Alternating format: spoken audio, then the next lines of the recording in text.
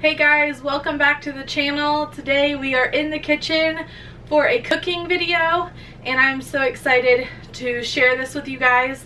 I've done a couple, they haven't turned out. That's why this has taken so long for me to get another one up. I will redo those though and they will be up as well.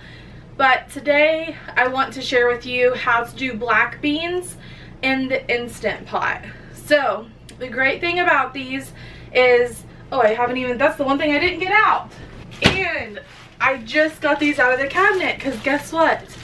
They don't have to be soaked. Isn't that glorious? So I've made these a couple times and they turn out really well. And I just think it's so convenient. You don't have to soak them. So again, you can do it the day of and it's not something you have to think of the night before, which is always good. So this recipe, not my own recipe, it is the Pioneer Woman black bean recipe. I absolutely love this. I made this before I had the Instant Pot, which is why whenever I learned that you didn't have to soak beans and cook them in the Instant Pot, this is the exact recipe I went for. So they are super yummy. They're great as a side. We're actually gonna put them in like taco bowls. We do rice, black beans, chicken or steak, and then we'll do like pico, corn sometimes. We make little bowls and it's something that we eat quite frequently. So I have made these beans, I've frozen them. Tonight we're just gonna have them fresh because I'm making this video, so we're super excited. I have the marinated chipotle chicken in the fridge and we are so excited to grill this up tonight. If you guys are interested in this recipe, let me know. And I gotta get that pico. Oh, and look, there's dishes in my sink because this is real life and I'm actually traveling and gonna be doing a little bit of traveling, and so I'm trying to film these videos ahead of time. So it's crazy and I haven't got the dishes done today, but I'm gonna do them after I start this because I didn't want to do them and then start this because that would be a waste of time. If I'm gonna be waiting on these to cook anyways, I might as well start this and then do the dishes while they're cooking. So let's get started. I have my black beans. I'm gonna do 1 pound today. Alright, and then 4 cups low sodium chicken broth. I have my chicken broth here.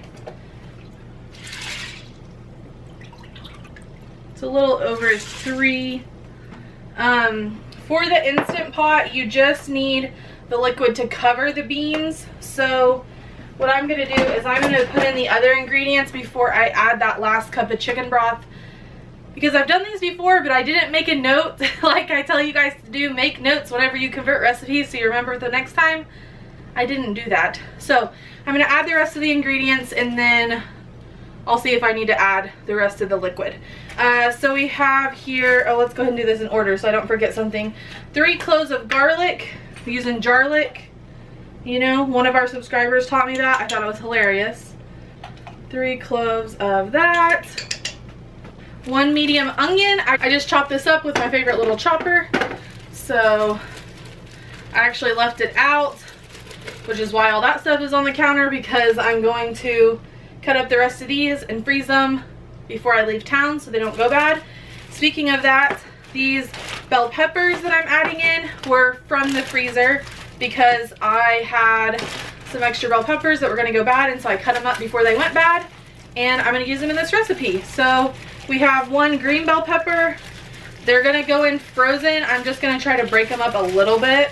Break up pretty easy. 1 green. Hello, Paisley. Welcome. Yellow. These beans are so pretty too because of all the color. Oh, it doesn't actually call for orange. Green, red, and yellow. Do I have a red? I do have a red, just since it called for it. I'll put my orange back in my freezer bag. I store them chopped up in individual bags and then in a freezer bag. And I just keep this in my freezer, onions too, and you can use them for stir fries or whatever for fast dinners. Alright, red bell pepper, put that in. All right, now I'm gonna stir this up and see where I'm at with my liquid. I think I ended up using all the cups of liquid, if I remember right. Okay, let's put the seasonings in.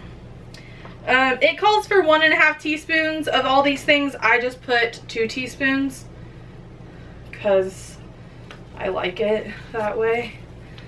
All right, 2 teaspoons of chili powder. Close enough. I love baking, but this is what I love about not baking is you don't have to be perfect. You just gotta get close. And then salt. And then I add just a dab of oil, like less than a tablespoon, to help with all the foam. All right, so I'm gonna mix this up. Oh my gosh, it's so pretty. It doesn't look as pretty as normal because it has those chunks of bell pepper, which I'm not worried about because they'll cook in there just fine, but I have to show you guys. So this is how pretty it is. Look at all that color, so good.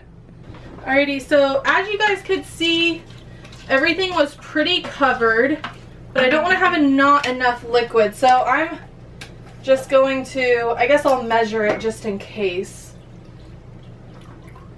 so I can tell you guys. I don't think I'm going to need a whole nother cup though.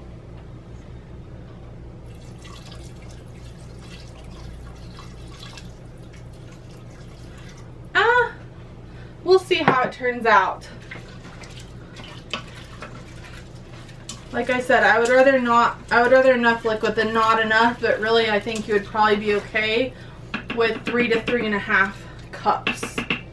Alright, so I got my lid ready. I have my little thing back here, and I'm going to put this on, making sure my seal is in. Put this on. We're going to do high pressure for 20 to 25 minutes, and yeah, they're just going to cook right up. So I am going to do 20 minutes because last time I did 25 and they were a little bit soft for me. So I'm going to do 20 minutes today and see how it goes. Alright, manual down to 20, and make sure this is to sealing. And then I'm just gonna let it go. So I will see you guys back here once it's done. In the meantime, I'm gonna chop up these onions so I can put them in the freezer. Oh, and do the dishes. Ugh. Gotta get those dishes done. Alright guys, I am back, and it has been off on warm natural pressure releasing for 23 minutes now. And I'm going to go ahead and release the rest of the pressure and see if they got cooked all the way.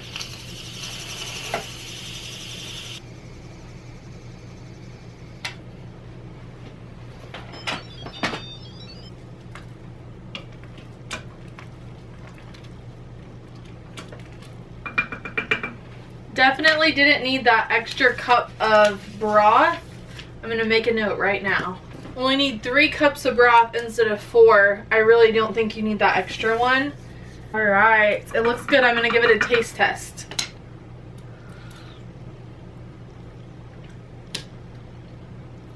That's good.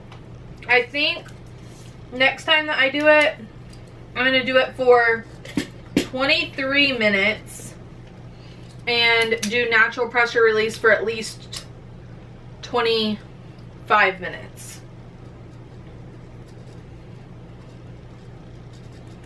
I think is what I'll do next time. I think that'll be pretty close to perfect. Like I've said before, it's all about just figuring it out on timing, and it's hard to ruin stuff, so just take notes and see how it goes. Here's the bowl: rice, black beans, chipotle chicken, mozzarella, pico, a little bit of sour cream. That is it for these black beans in the Instant Pot. Let me know if you guys have done something similar or what your favorite black bean recipe is, or let me know down below if you're going to try this one. I think it is great. I will link the Pioneer Woman recipe down below, along with the modifications that I made in the cook time, so you guys can reference back to that quickly if you need to. That's all I have for you guys today. I hope you guys have a wonderful day. Subscribe if you haven't already by hitting the red button down below, and I will see you guys next time. Bye!